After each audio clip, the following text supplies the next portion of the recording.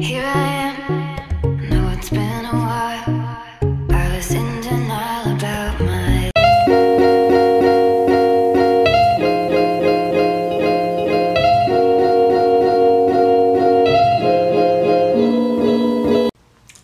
Hey guys, it's me Maddie and welcome back to this week's video.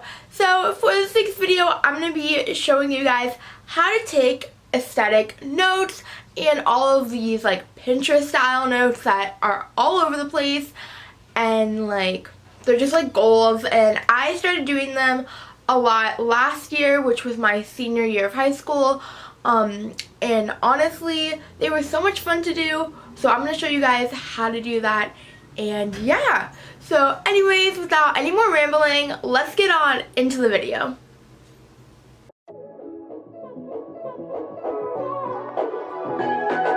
So step one is planning, and planning is kind of a part that goes into this that a lot of people don't know about. And what I like to do personally for planning is go onto Pinterest and look at all of these different ideas and kind of come up with a cohesive theme. And I like to pick colors that are complementary colors, and basically colors that aren't going to clash with each other, because it's just not going to look good. And that's the whole point of making aesthetic notes, is you want it to look really pretty.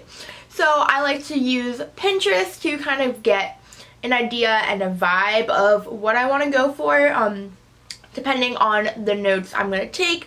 Obviously, I'm going to do my notes differently for math than I would do them for history, for example. So you're going to have to tailor the design of your notes to the actual class that you're writing the notes for.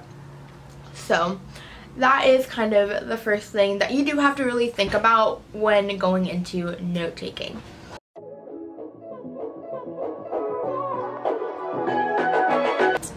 So for supplies, I love to use regular pencils as well as black pens. I also like to use my midliners. I like to use highlighters, and I like to go for more of your pastel colors, things like that.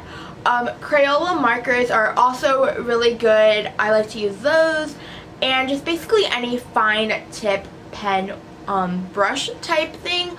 You can find these at like craft stores. You can also find them at Target, and any of your like office supply stores. So yeah.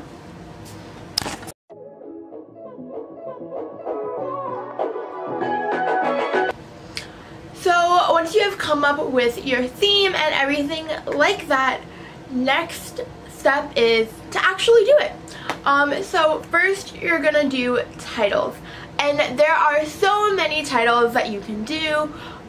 You can do calligraphy, you can do 3D boxes, you can do different fonts, you can do like regular writing and then calligraphy over top of it, you can do shadows, you can do all of these different cool things. You can do banners, you can design them however you want to design them. But like, you want to give it your own vibe and something that just works well for you. You don't want to go too crazy just because you don't want it to fully take over your actual notes, but you do want to make it look really cute.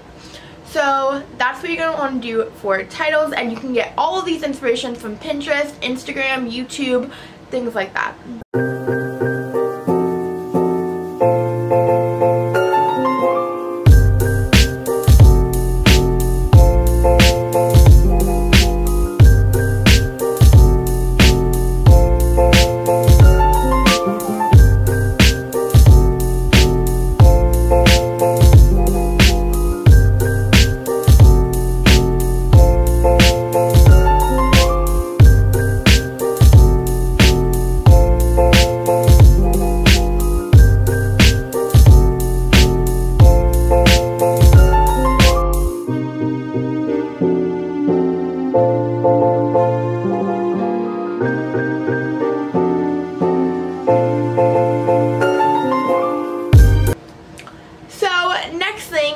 your subheadings, subtitles, whatever you want to call them. You can use pretty much any style font. Have fun with it, go for it. But this is how you're going to break up your individual sections. I personally like to do banners just because they're appealing, but I also like to do a few other styles that I'm going to show you. So yeah.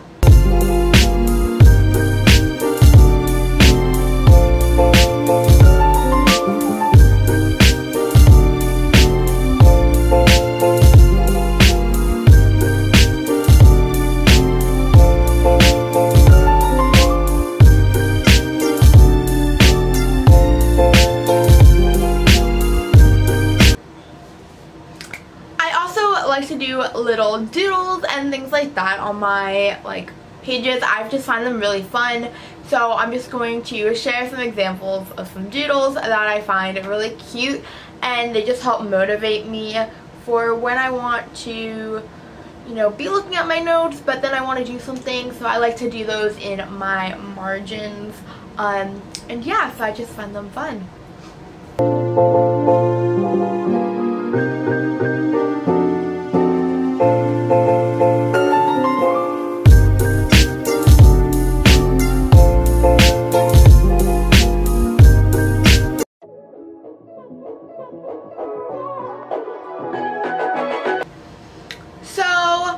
If you want to do some 3D effects, I recommend using sticky notes. Sticky notes are easy if you want to kind of do one of those flip to help memorize and use those as test studies, as well as if you just have information that you forgot to put on your notes, write it on a sticky note and put it right there onto that section.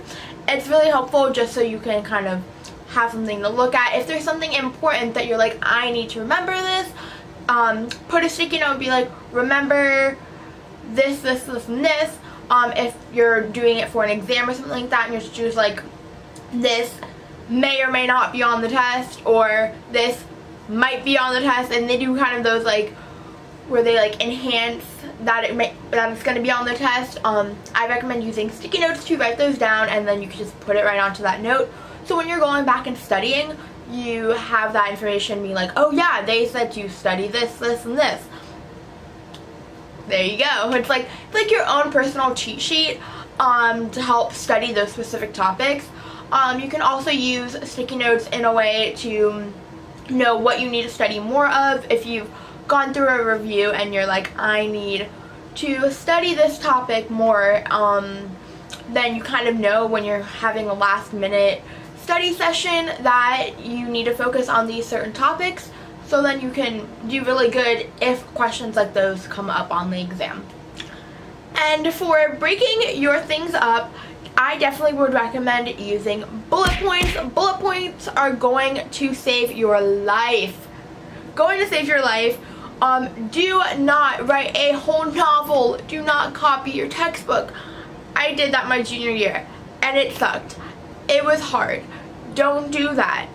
Do bullet points. It will make your life so much easier. So, like I said, do bullet points.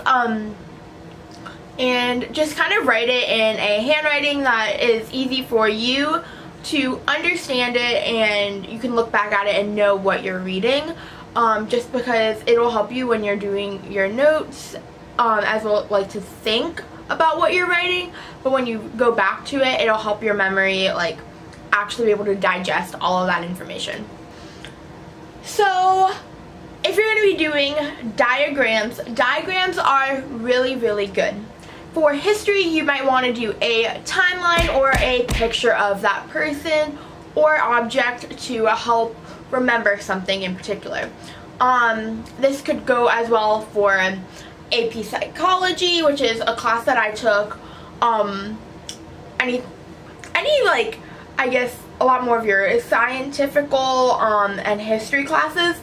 Those are going to be really good for your timelines, timeline diagrams, like your bubble map diagrams, things like that, as well as just drawing physical pictures.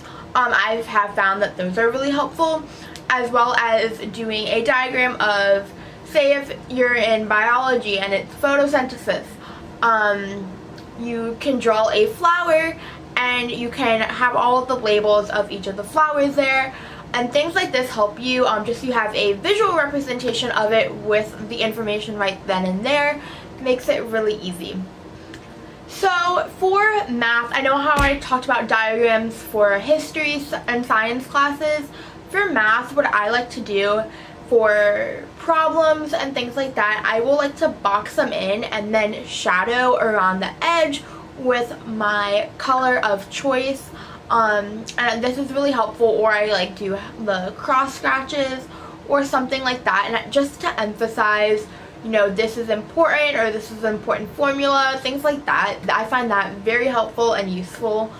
And also, if you want to, for math, I did this a little bit last year, but it's actually using grid paper for your notes, and this can be really helpful so you can have all of that information there. Some people like using grid paper, some people don't.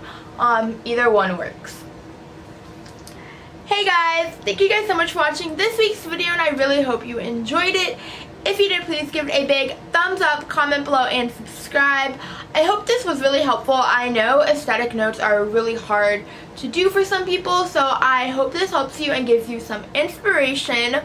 And yeah, so anyways, I will talk to you guys in the next video. Bye!